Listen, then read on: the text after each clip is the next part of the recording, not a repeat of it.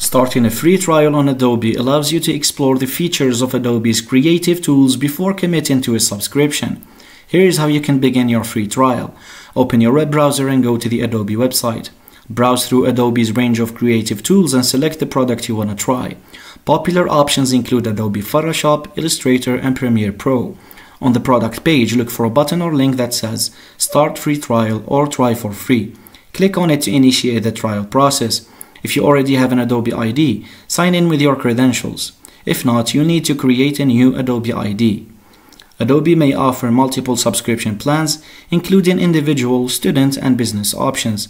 Select the plan that best suits your needs and enter your payment details. But don't worry, you won't be charged until the end of the trial period. Once your payment information is verified, you'll be prompted to confirm your subscription. After starting the trial, you'll have the option to download and install the Adobe software on your computer. Follow the on-screen instructions to complete the installation process. And by following these steps, you have easily started a free trial on Adobe to explore the powerful creative tools offered by the platform. Thanks for watching, and don't forget to subscribe.